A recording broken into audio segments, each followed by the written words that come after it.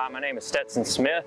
I'm with the Army Corps of Engineers out in the Vicksburg District, and right now I'm acting as a debris subject matter expert for the Lee County sand disposal site. So behind me we have the Lee County sand sifting operations. Right now we have 7 to 9 trucks hauling in material at nighttime. We're running daytime operations for the sifting procedures. Right now sand is preliminary put into a hopper.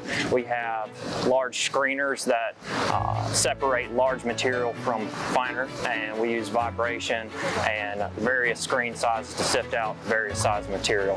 When the material is coming out of the sifter, we have 3 piles. One of them produces large, coarser material. The second one has finer material with some contaminants in it, and the pile you see behind me is the sifted sand that is clean and ready to go out on the Fort Myers beaches.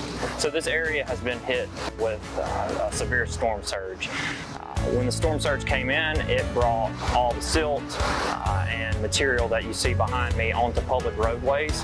And for us to resume operations and to help out the local community, we have to remove that sand from the roadways and dispose of it properly and put it back on the beaches. The storm was not only devastating to the area, but it was also devastating to the local economy.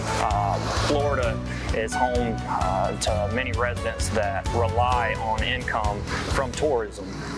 So you have millions of people coming from out of state to enjoy Florida's beaches and the beautiful scenery. So it is very important for us to get this sand back on the beaches, so hopefully it will provide us some sense of normalcy in the near future for them to get back up and running and have tourists come out and enjoy the beautiful area. Not only is it important for the economy, but it's also important for the local ecosystem. You have many different species of plants and animals that rely on the beaches. So it's very important for us to stabilize their ecosystem to the best of our ability so that not only the economy can rebound, but the local ecosystem as well.